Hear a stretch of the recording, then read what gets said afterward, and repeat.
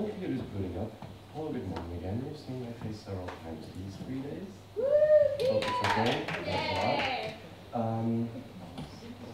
In different talks with different people in these days and in recent years, I wanted to ask maybe 3 questions that might seem a bit stupid or strange to you, but who of you is involved in archiving, like not like institutional, where the job is like we are there to preserve stuff? Okay? Who of you can continue their work, their daily work, or other way around? Who of you can actually pack their stuff and go home if the computers don't work? Who of you can actually continue some of the work if the computers don't work? Yeah? That's good, but it doesn't seem like the majority. Who of you who work in institutions have people that actually are responsible for knowing computer stuff? How big is the overlap of these beings, usually called IT guys, but most people that I know, and you can actually talk with them about your archiving needs. Yeah. How big is the overlap? Okay.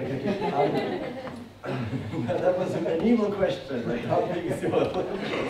Okay. Well, what I'm trying to get at is that when I ask people, like, okay, where's the person I can speak with that is able to exchange on a certain professional level, speaking about things that your work is depending on, I very often get the answer like, okay, we have the IT guys, but they only say that they set up our computers on the network.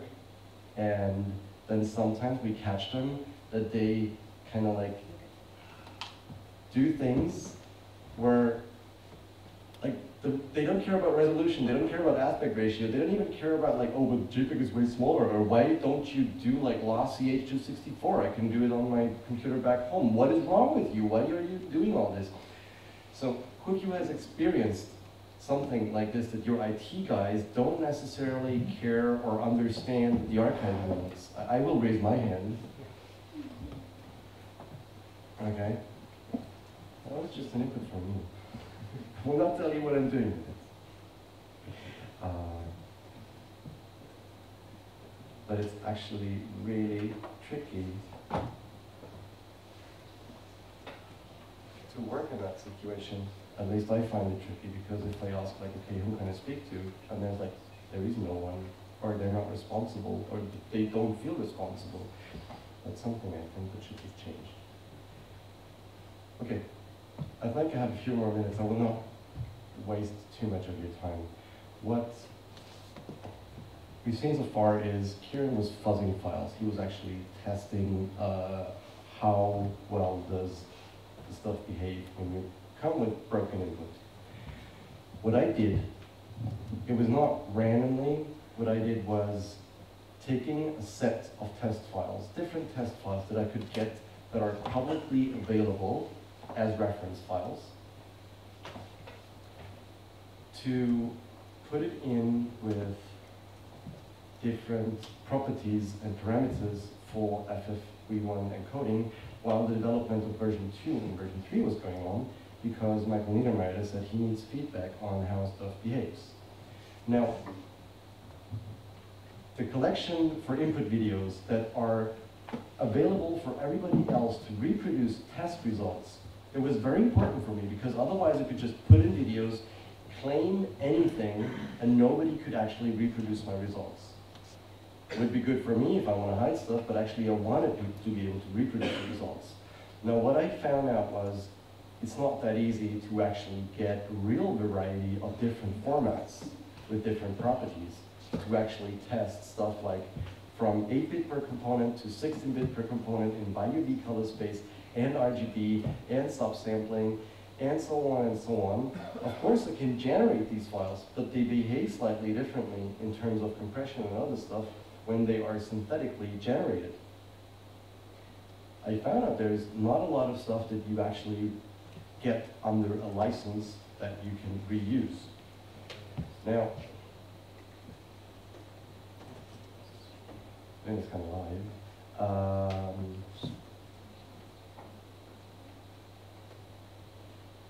There's this Deutsche. It's just a forum that a friend of mine and I have set up, and he and we post a lot in there. And so there's like this guy called Ruker, and then there's this Peter B guy.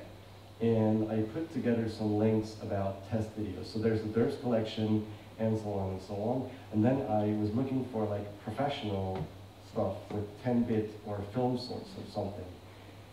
And I found some from the Swedish television that was really good. There is a note about the European Broadcasting Union files. I don't know if they changed it yet, but they are actually not freely available for anyone else to reproduce, just for EBU members, or for quite a costly amount of money. So I was not too happy with this. So what I stuck to at the beginning, what I stuck with at the beginning was this Durf collection. So you see, there's a lot of videos with quite old content and really weird people on there. No, they're not weird, it's just like the 80s and the hairstyle and everything. So some videos, and they were used for MPEG and lossy encoding tests for, I don't know, 20 plus years. And now down there, there are some videos which are actually HD and beyond. You have now, they weren't there when I used them, like computer generated graphics and other stuff. So you see, it's quite a list of videos. What I did was, I sorted them by resolution of the original video. These letters are the definition of resolution in a certain speak. It's like quarter CIF, CIF, and this is like a certain resolution that was used for sub-standard definition resolution for real-time transmission or encoding in times where video on a computer was really a hard task. So some of these videos here, the early ones, you see they have like 44 megabytes, and we're speaking about uncompressed 44 megabytes. The resolution is cute, considering nowadays resolutions. So let's take a look at what I did. What I did was, I wrote a program that calls FFmpeg, goes through these videos in a folder, and then produces different outcomes, like uses different parameters for encoding it in FFV1, because for version 1, you only had 4 variations. You had 2 parameters, coda and context. Both could be either 0 or 1, so you have 4 possible permutations. That's nice. With version 3, you had slice COC yes and no, which is doubles it. It's just 8-bit. And now you have slice numbers from 4 to 30 something. Long story short, I had like 1 input file, 200 something output files. And I did this number crunching on my computer at home, similar to what Kieran said. He said, yeah, the computer was standing there and had computing power over, so he just left it running over the weekend. I did this for weeks and months, and every time I stumbled over something, I had to reset it and run the tests again. So this was running for weeks and weeks and weeks and weeks and days and days and days, and now I ended up with a lot of numbers. So for this list of videos, multiplied by 260, and I only narrowed down the permutation combinations, because they would have been way more if I had a complete set. Because I had to do YV, some RGB, some subsampling variations. So here you see, is it big enough? I hope it's really big. Yeah, something like, okay. Here's the file names, and that's just standard definition. You see the 640, 480, and here's some PAL resolution as well, and some is NTSC. Now, oh, you miss out on all the colors. Here is actually a slight green. Maybe I find some with a better green, because you don't really see it that well here. Oh, that's really red. I'm gonna have better green. Nah, you don't see green. Yeah, green. Okay. Now, this table is really, really confusing, but I didn't come up with a better way of putting all these numbers in some readable form. So you have FFV1 version 1, 4 variations, like coda 0, context 0, coda 0, context 1, coda 1, context 0, coda 1, context 1. That's like all these weird numbers. Then you have version 3. Then you've got 4 slices with permutations of coder and slice CRC on and pass 1 and pass 2, 30 slices. You don't have to remember this. It's just like so that you see, I only picked out a small subset of parameter variations. What I was getting at is there a difference between a GOP size of 1, like each frame decodes by itself, or if I do an interframe, because FFV1 can also do this, but we don't want to do it for archiving, if I have a GOP of 300 pictures, is there any compression difference? And the greener it is, the bigger the difference. So this is like really green, so using 1 frame as like only encode every frame, or 300 depending on each other, is 31% difference, for example. Now, the size difference here. That might be more interesting for you. This is how well it compresses compared to uncompressed. So what I did was I calculated the uncompressed size of the input video, then I compressed it, and then I did a simple subtraction and say, okay, how well is the compression here, for example? It compresses up to 30%, which means it's only a third that is left. The rest is like half, half, half. Most of it is like half. And I found something very interesting. It should be in HD and beyond. 90%. I was like, what the hell is this? It compresses down that only 10%, like even at the 10th of the size. I'm like, there's gotta be something wrong. Actually, you see a lot of over 70%, 80%, something. This is for computer-generated content. Like, Sintel is an open movie that was rendered with open source program Blender. So it's a computer-generated movie. And all these computer-generated movies are so clean because of the lack of noise that they compress down to like a 10th of the original source. It was really like, hey, yay, so if we would be working with computer-generated movies, that would be awesome. But they probably will only make that a fraction. Or in the future, when they get rid of all these movie stars because of their attitudes and their costs, maybe we will have more archiving content that compresses down to 10%. So if somebody asks you, but has anyone tested FFV1 with different resolutions and different input files? I said, as you see, this is just HD and beyond, and the others are split here. So you get a few hundred here, a few hundred, some here, some here, some here, and then I had even a Mediatek collection where we took 3 files and even put 2 of them, no, all 3 of them actually. I put them on a server so people could reproduce these because I wanted to have files with material that we actually had from the archive, like from a digibeta or from VHS, because I couldn't find anything of this online. So I only took 2 publicly because of the rights issues. I ran other tests, but I could not publish them because you'd not be allowed to have these files. But at the Mediatek, there are enough files that we could do testing with. So far, so good. That was a short look into the work done in order to be able to say, yes, FFV 1.3 can be released, and we're pretty serious that it can encode and decode properly.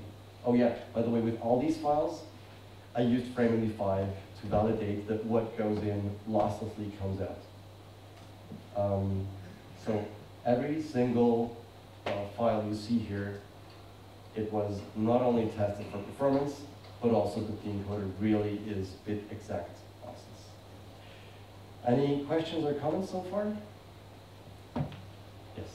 this GLP feature generally is not recommended for archiving. So why did you use so much time on it?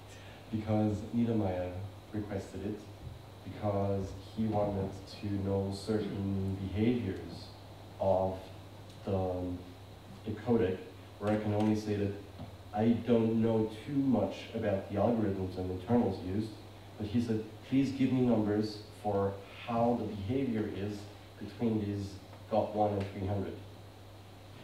But a nice side effect from this is that here is something with P1 and P2. It means first pass and second pass. So there is the possibility to encode a file and have the encoder take notes while looking at the file, and then encode it again using these notes so it knows what to expect. And then it can actually compress it better. It takes twice the time to do this, but and it's really difficult to read. If we have, I showed before, here we have 30% gain in GOP size 1 or GOP size 300. Like 30%, that's pretty nice. Okay, if we do a 2-pass mode, we gain almost the same compression as using a GOP size of 300 with a GOP size of 1. That means that there is even greater potential for more compression if using multipass mode. It's not working properly at the moment, but we've seen in these tests that this might be something to go for if somebody wants to do their collection and they have enough time to do a multipass encoding. It might even be possible that the encoder takes note during the capture, if the capture application supports it. And that was like we had to do tests and find out how this stuff actually behaves in order to know stuff. Does that answer the question? Anything else? What do you mean it does not work well, the 2-pass? The 2-pass? Yeah. It crashes if the file, the pass log file is written as text with numbers, and it gets so incredibly huge for very short files, and I'm speaking about seriously short files. If you try to 2-pass a 10-minute file, it doesn't work. It worked with these short clips because there were only a few frames because they were uncompressed as source, and so here it worked properly. But when you do it with a file that is a few minutes long, the pass log file becomes several hundred megabytes of text to be parsed, and that crashes the FFmpeg encoder. So it's not ready for production with Exactly. 1-hour videos for the moment. Exactly. Proof of concept. So this was like, okay, that's something it can be worked on if necessary or required, but we got a lookout on what to expect in terms of compression gain. I see it. Anyone else? Well then, thank you, and we shall continue with other things.